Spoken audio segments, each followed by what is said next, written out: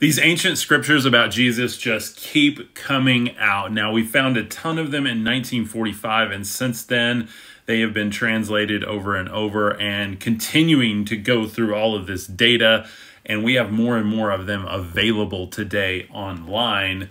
Not to mention the one that I'm about to read from called the Sophia of Jesus Christ, which will completely change the way you view Jesus.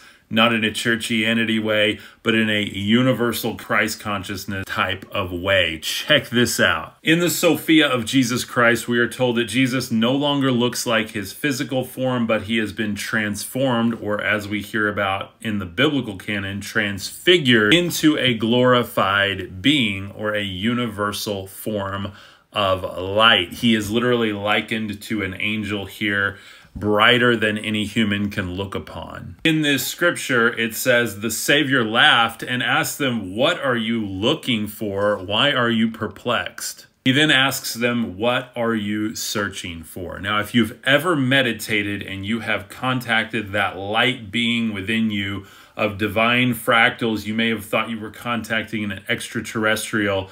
This is that glorified, unmanifest form of God within you. You can find out more in my free guide. Check it out.